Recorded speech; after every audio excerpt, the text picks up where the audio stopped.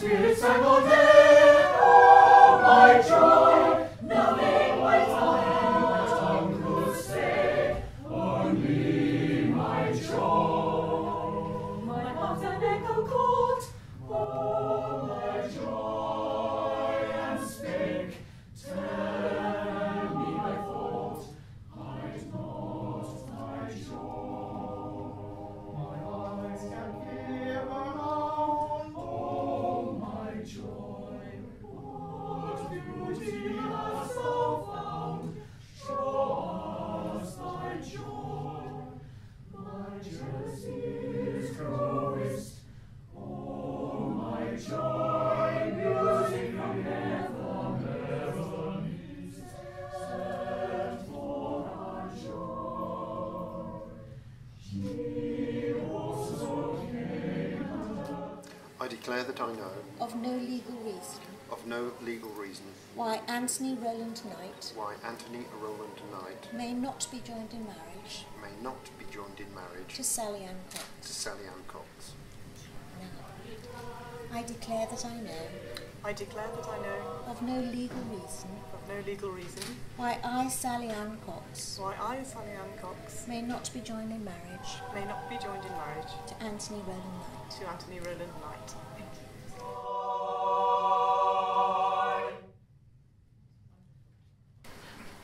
So these wonderful words are William Shakespeare's from Sonnet 116, Let me not to the marriage of true minds.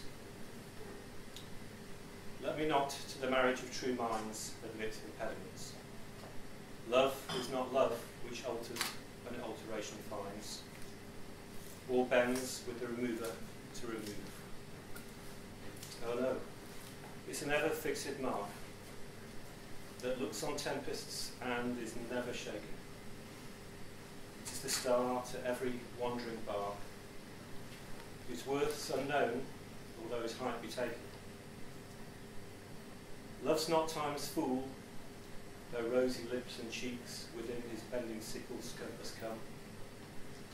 Love alters not with his brief hours and weeks, but bears it out even to the edge of doom. If this be error, and upon me proved, I never writ, nor no man ever loved. Thank you, Sean.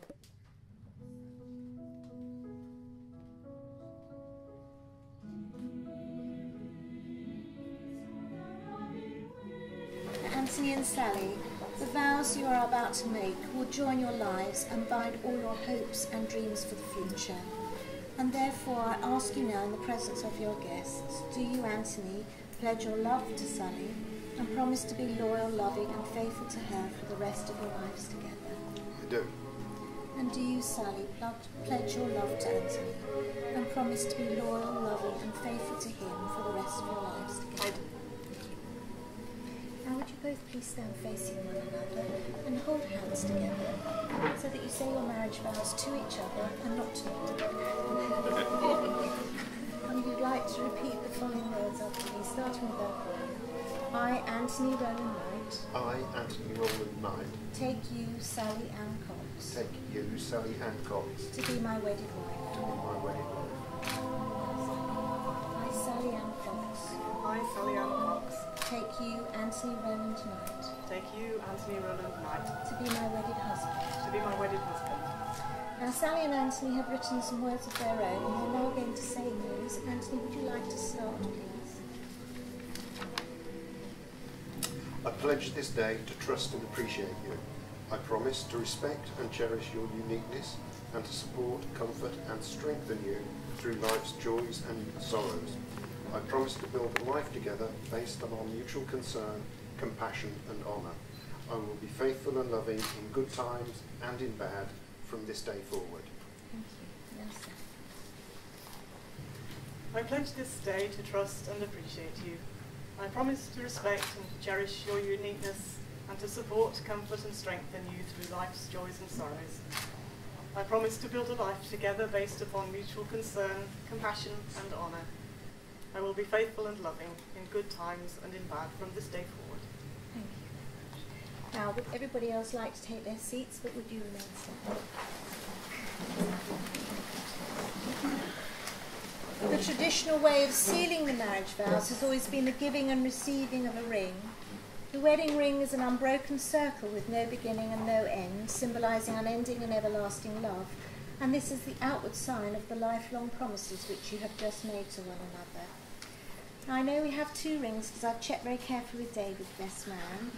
So David, if you'd step forward, please. Please present Anthony with Sally's ring.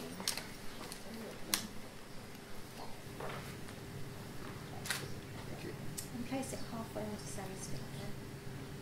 That's it. And say the following words while looking at her, please. Sally, I give you this ring. Sally, I give you this ring. As a sign of my love. As a sign of my love. And as a symbol of our marriage. And as a symbol of our marriage. Okay. Push it all the way down. That's perfect. That's not coming off, is it? And David, would you like to go around the other side and present Sally with Anthony's ring? And you place it onto his finger, please. And say the same words to him. Anthony, I give you this ring. Anthony, I give you this ring. As a sign of my love. As a sign of my love. And as a symbol of our marriage. And as a symbol of our marriage. Put it all the way on. That's perfect. That's not coming up either. That's lovely. Thank you very much. Would you like to sit down? Thank you very much indeed. And would you both take your seats? So now we're going to hear from our second reading, which is read by Nigel. So I'd like to invite Nigel to come forward, please. So this second reading of Sally and Anthony have chosen is known as the Wedding Blessing of the Apache. Now you will feel no storms, you will be shelter each to the other. Now you will feel no cold, for each of you will be warmth to the other. Now there is no loneliness, for each of you is companion to the other. You are 2 persons, but there is one life before you, and one hope. Turn together to look at the road you travelled to reach this, the hour of your happiness. It stretches behind you into the past. Look to the future that lies ahead, a long and winding adventure-filled road whose every turn means discovery, new hopes, new joys, new laughter, and a few shared tears. May happiness be your companion. May beauty surround you both in the journey ahead and through all the years to come. Go this day to your dwelling place and enter into your days together. May your days be good and long upon the earth. Your adventure has just begun. Lovely, thank you very much. So would you both please stand? So, Anthony and Sally, today is a new beginning, the start of a new life. The vows you have made to each other are a formal and public pledge of your love and a promise of lifelong dedication. Marriage requires devotion, patience and understanding, and if you remember this and always support each other through the ups and downs of married life, the love you so obviously have for each other will deepen and grow stronger throughout the years to come. You have both made the declarations prescribed by law and have made a solemn and binding contract in the presence of your guests assembled here today.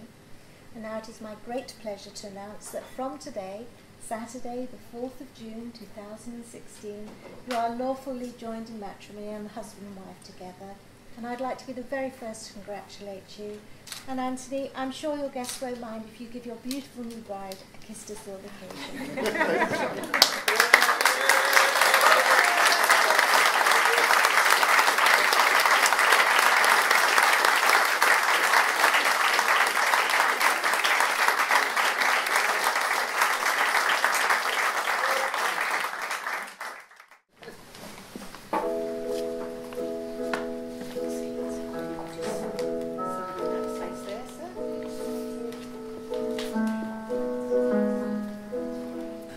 Ladies and gentlemen,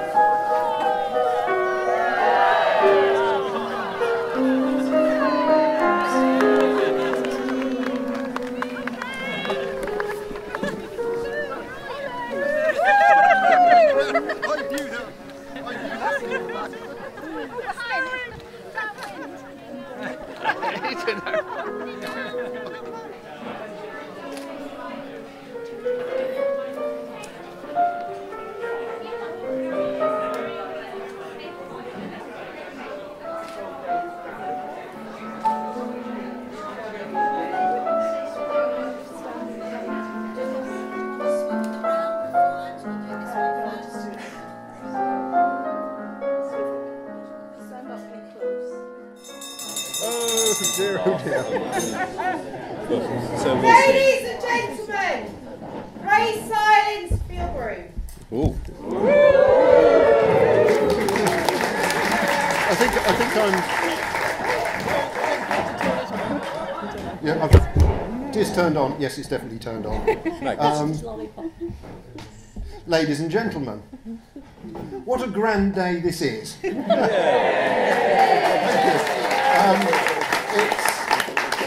It's traditional for me to start my speech with trying out the phrase "my wife and I."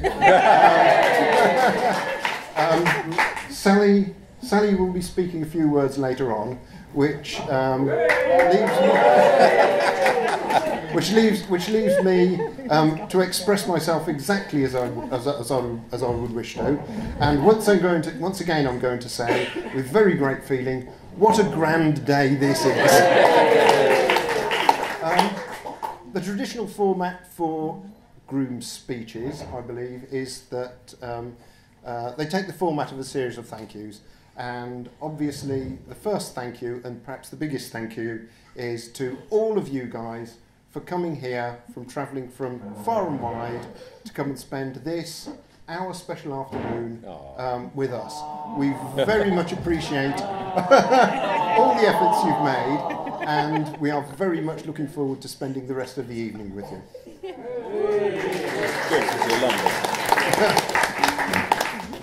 The second big thank you that I have to make is, of course, to Sally's family for welcoming me into their midst and making me feel really part of the family.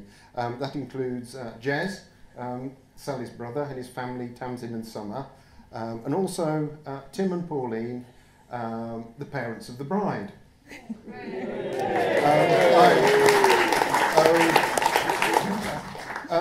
Special debt of gratitude to the parents of the bride, who on occasional trips to Middlesbrough have improved my domestication considerably. Indeed, they have introduced me to a whole new chapter in the book of table manners. I now appreciate that it is wise always to hold your claret against the source of the light, not only to appreciate the rich red ruby colour imparted by the grapes of Burgundy, but to seek for small apertures filed into the etchings on the side of the glass, which under certain circumstances might deposit the contents down the shirt fronts of the unwary.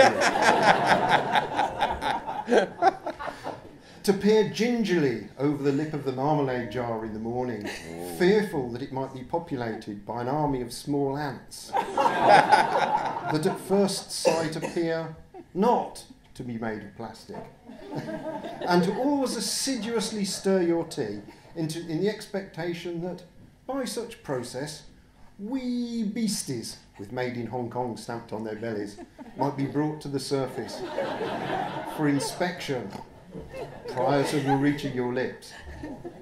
Ladies and gentlemen, in good humour, I would like you to raise your glasses and drink a toast to Tim and Pauline. Tim and Pauline. I suspect the last laugh will not be mine. It's also important for me to spare a thought to my own parents, Betty and Roland. For certain, their love and sacrifices, and indeed there were sacrifices, have made me much of what I am today. Neither of them can be with us, and this is to my great regret. I will always regret that my parents aren't here on my wedding day. I am fortunate, I think, that Mother met Sally late last year, and my mother understood that this day was not so far distant in the future.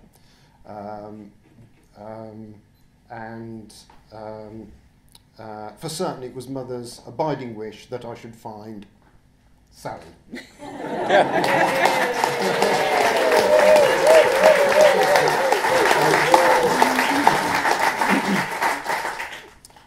I also have to introduce you briefly to the gang who were assembled on the balcony. much thanks to those guys for their help and support over any. I'm not going to mention them, over any numbers of years. We've travelled a very long way together. It's the big anniversary this September. I regret to report that much of that journey has been made on bicycles, and most of it in search of the perfect alehouse. Part of the gang sitting with us today is Dirge, who is my best man, who I have to thank for his discharging his offices with aplomb, both last weekend, although we remain quiet about that one, last weekend and this weekend. So thank you very much, David, for being your best man.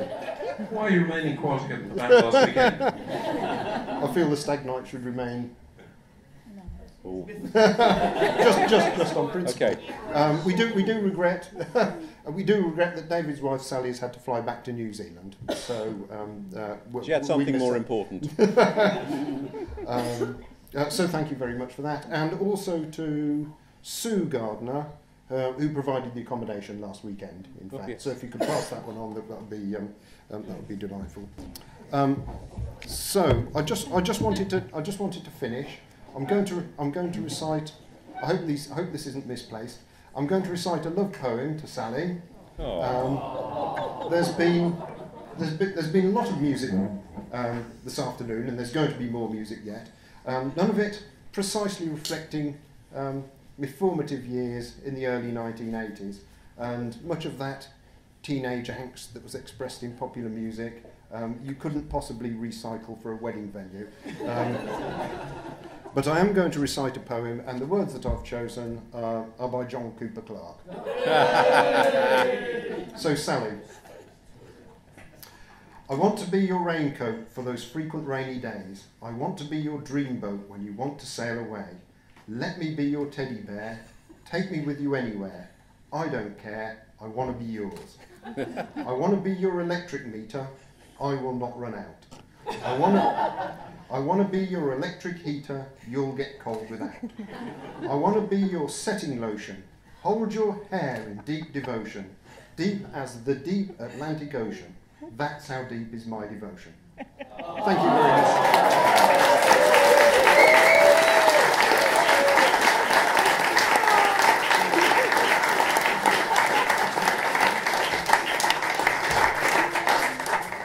Thank you. I think Sally would like to have a go with the microphone. All right.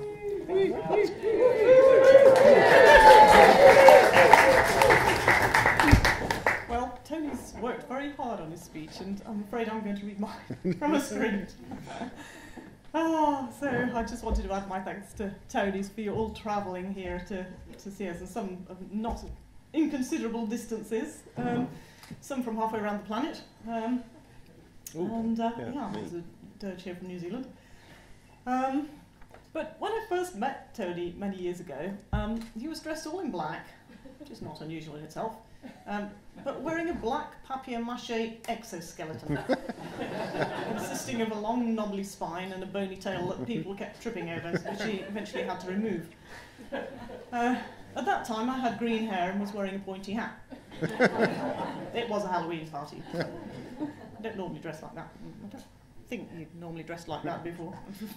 Anyway, yes, he has been known to wear some slightly odd things, but that's somebody else's job to tell you about that. Oh no, do the trousers, I've got other stuff. Trousers? Oh, okay. Do the other stuff, I haven't heard it. No, I haven't got any more. It's all yours. Anyway, after that first meeting, we then proceeded to ignore each other for about the next 14 years, save for a small number of coincidental attendances at the same social events, until eventually we both found ourselves single at the same time, and the rest, as they say, is history. So I thought I'd just briefly extemporise, because it seemed to fit fairly well on the theme of something old, something new, something borrowed, something blue. Some English folklore saying from the late 19th century, as far as I could trace it back according to Wikipedia, so it must be true. Something old, When I was looking for my sewing box for something to hold up a hem with, I came across a packet of Wonder Web, which proudly announced itself as coming with compliments of Woman's Weekly. Well, I've certainly never bought a copy of the Woman's Weekly, but I know somebody who has. So it must be well over 30 years old. Moreover, it still worked.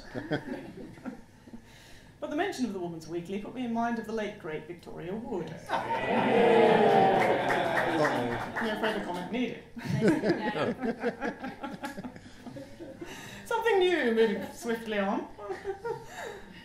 Well, I got a couple of new things for the wedding. Yeah, most people do. And even the Wonder Web was new once. Something borrowed. At this point, I have to pay tribute to Tony's mum, Betty, who died last year in August, aged 91. Before she went into the home where she lived for her last 10 years, she'd been very skilled at sewing and knitting. And an example of this is shown amongst the photos on the dresser in the next room, which includes a picture of a knitted doll which she made around at least 30 years ago, well before I came on the scene, which oddly enough she'd called Sally Scarecrow. How did she know? As far as Tony's neighbours are concerned, I don't own any clothes other than tracksuit bottoms, daubed with paint and an old pink anorak. So today was my chance to prove them wrong. And I shall do all my gardening in this from now on.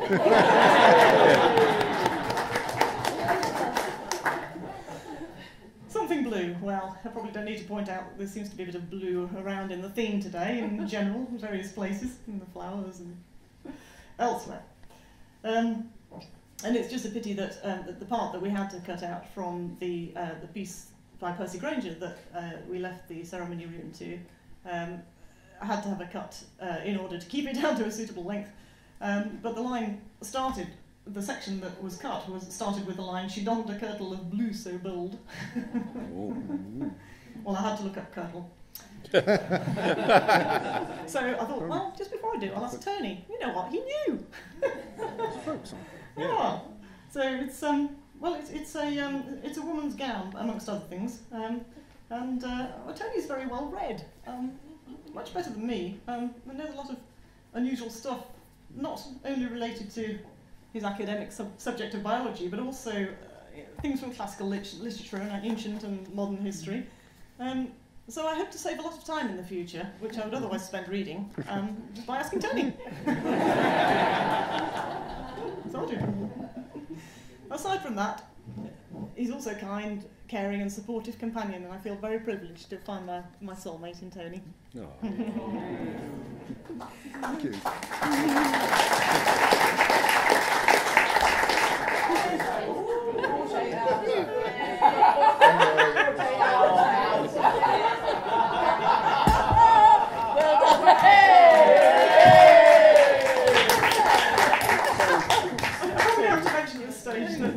Jeremy Rowe put something on Facebook showing a picture of himself, who sings alto, with a label saying Alto Fragile, which reminded me that the week before I'd seen in a shop some wine that was labelled Forte Alto.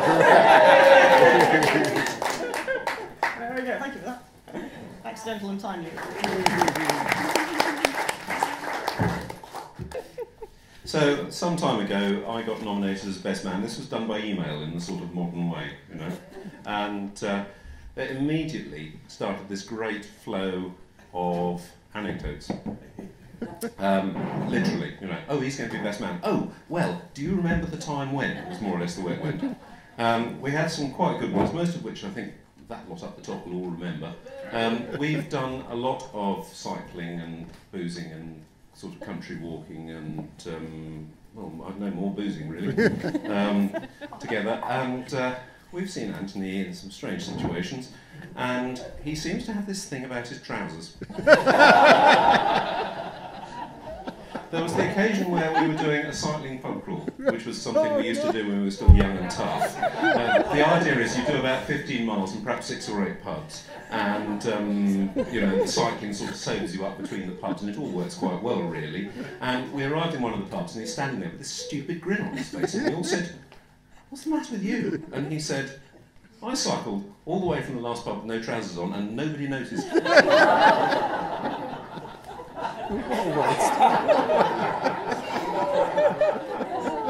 And there was another occasion, I wasn't on this one, he was out on Dartmoor and apparently he just walked along behind everyone else with his trousers hanging around his ankles to see how long it took before he noticed. Oh dear. Oh dear. There was also a really excellent story that when he was at university he took all his clothes off, dyed himself green and ran through Hyatt Baker Hall announcing that he was a jolly green giant, but that actually turned out to be a hoax that one of that lot had put around. It's a good story.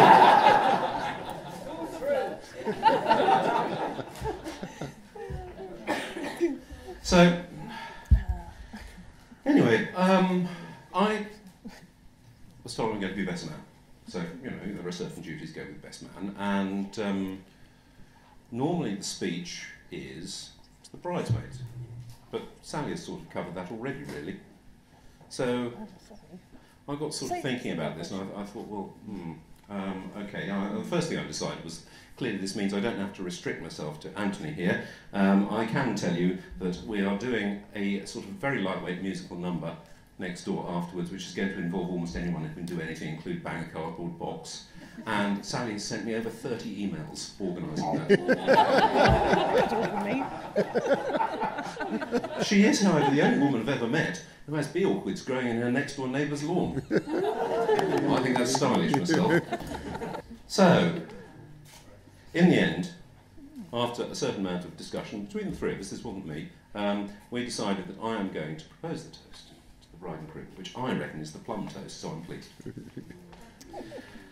Now then, after this had all settled down, we then got involved, as you've heard, with doing some music next door, which kept us happily, me and Graham and Andy up there, happily occupied for a while. And I was quite happy to find that most of my duties seemed to have been taken off me. Debbie, who's been organising things very well, has replaced me. They said, one of the reasons we've chosen you as best man is because you've got a loud voice. Well, you've seen that, but I was supposed to be shouting when you're actually moving around from room to room as well, not just when you're taking photographs. And I got an email from Ellie, one of the gang, up the top there. She said, I've got something I want to give to them, and I want to do it sort of publicly, and how do I do it? And I thought, why is she asking me? Sally is the person who's organising all this.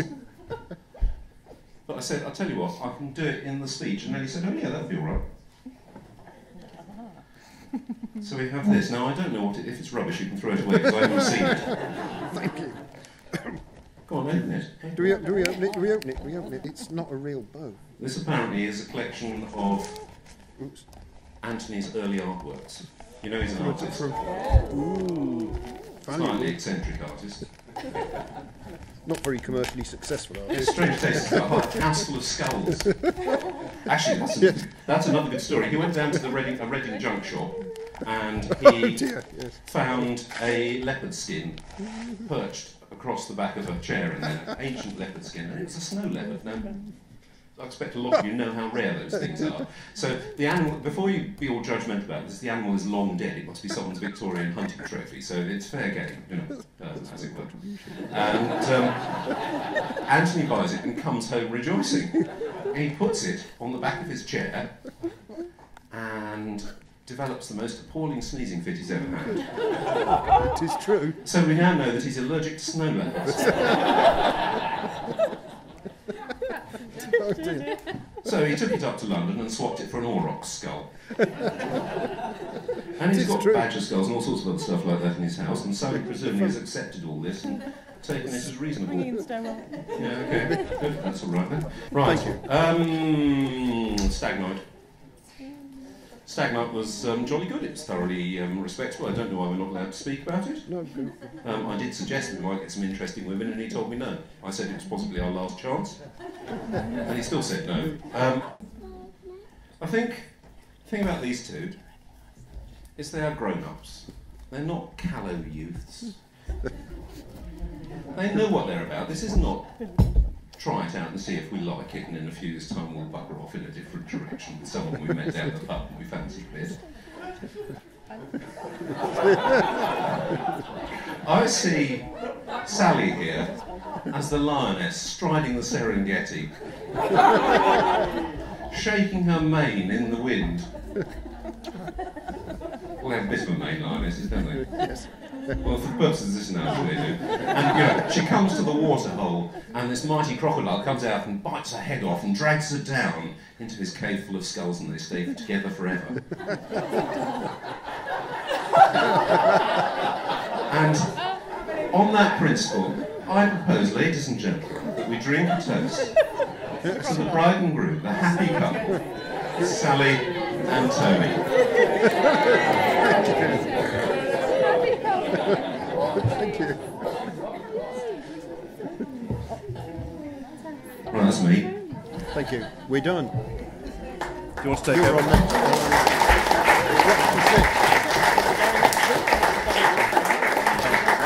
Two. 1, 2,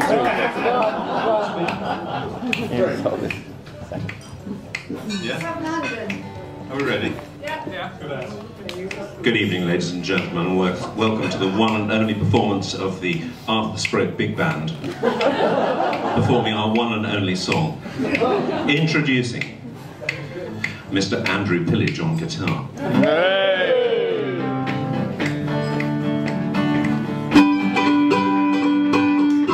don't know who this fellow is, I haven't introduced him yet. And fresh from his tour of the clubs of Germany, Mr. Graham Manane on mandolin.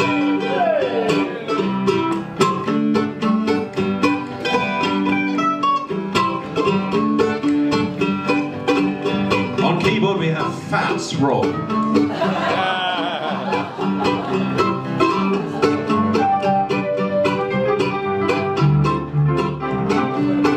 Take it away, Harry, on you.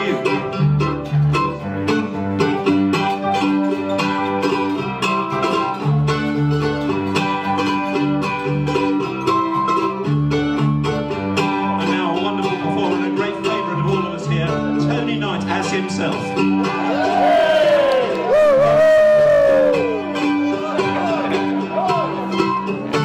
Someone get him on a microphone, I can't hear him. And featuring Mr. Jack Lidgley on sax.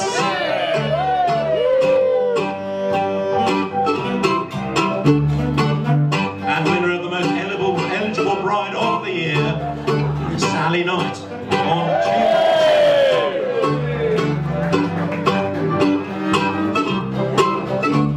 By special permission of the Vatican, Mr. Paul Lidgley on postbox. And myself on vocals. Go on, band. Give it hell.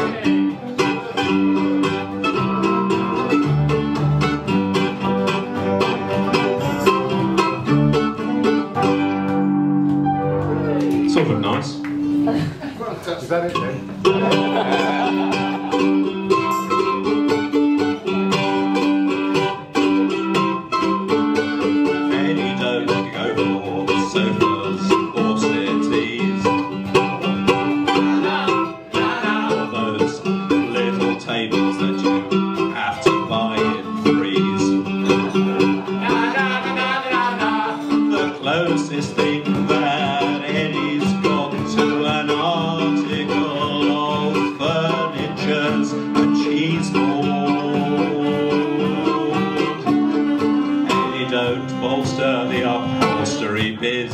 There's a lot of furniture in the world, but none of it's Eddie's. Eddie don't like furniture.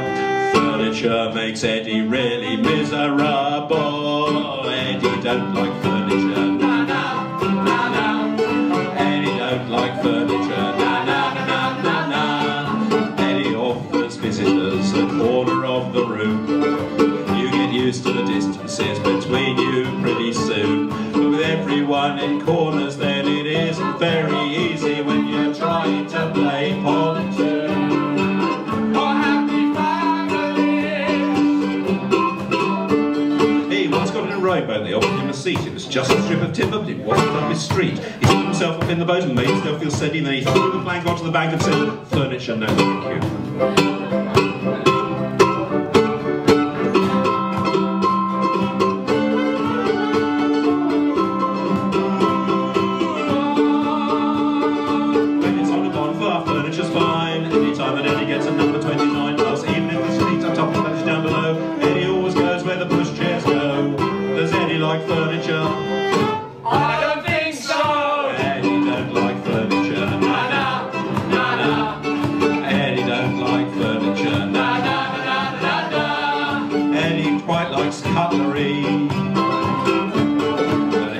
don't like furniture. Na na na na na na na na.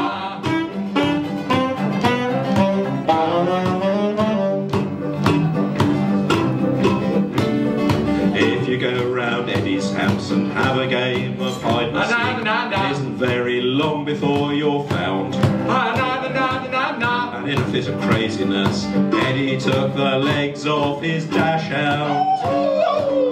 That stopped it dashing around.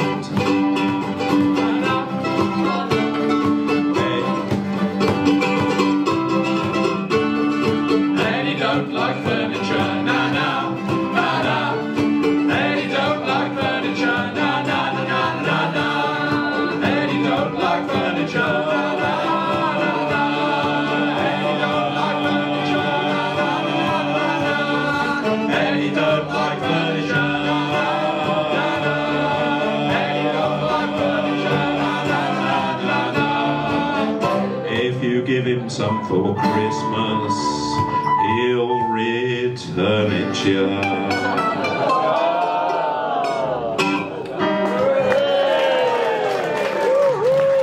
That's it.